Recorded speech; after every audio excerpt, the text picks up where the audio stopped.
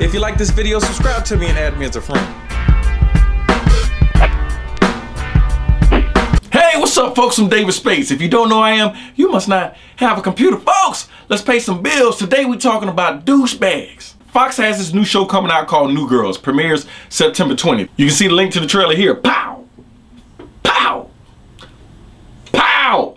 This motherfucker.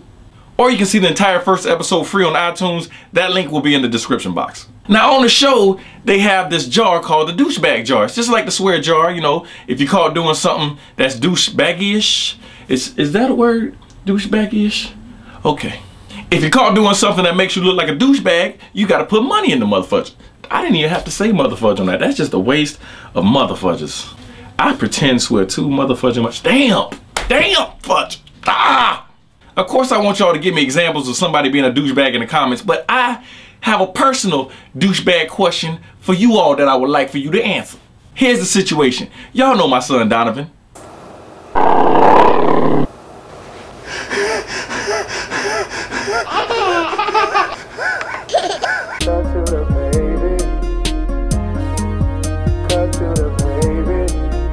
to daddy! Come to daddy! Come to daddy!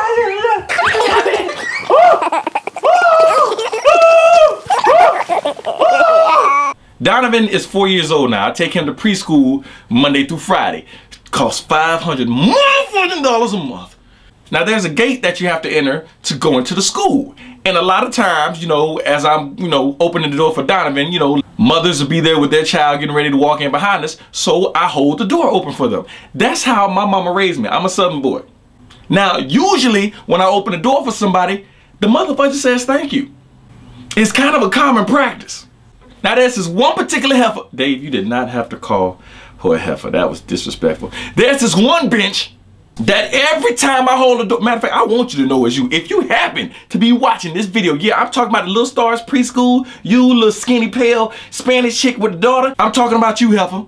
Almost every motherfucking morning, I would hold the gate open for her and her daughter, and she'd walk in and just keep walking. Don't turn around and say thank you, nothing. Now, I know what some of y'all are thinking, what, Dave, she didn't ask you to hold the gate open. Hey, you are absolutely right. I had to self-check myself on that because I was just so used to people saying thank you. When she didn't, I was like, hey, this some shit. So yeah, correct. You are right on that, okay? Self-check, you're right. Here's where the whole douchebag issue comes into play. So I'm like, you know what? She didn't ask me to hold the door open for her, and that's not my motherfucking job. There's nothing in my job description that says nothing about holding doors open for people.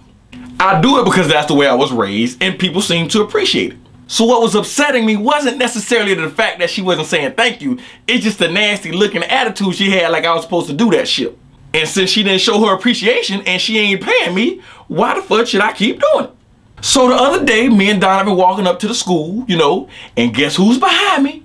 Bingo, motherfuckers. I open the gate, let Donovan walk through, I walk through, and I let the door close by itself behind me. This heifer's got the nerve to go, ugh, like I'm a motherfucking douchebag. I look back at her like, what? So in the comments, no right or wrong, this is just your opinion. Was that a douchebag move on my part? Just tell me honestly. Tell me honestly. I'm not gonna get mad. I'm not gonna get mad. I'm David Spates. Say what you gotta say. Now get that camera on my face, sucker.